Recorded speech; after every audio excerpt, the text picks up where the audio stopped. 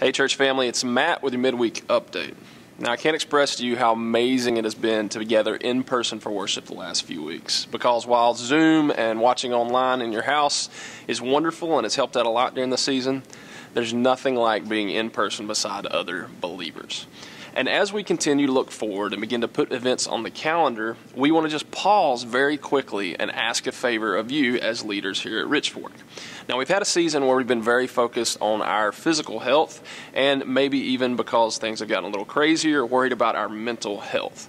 But I think what we are concerned about and what we want to know is, how is your spiritual health? How's your relationship with God? So as we're prayerfully planning what to add back on the calendar and when, we need your help. In this email or on the Richfork website, there's a link to fill out a one-question survey. Now, you can put your name or you can submit it anonymously, but we need to know, we need your feedback on how this season has affected you spiritually. How's your walk with Christ? How are you doing?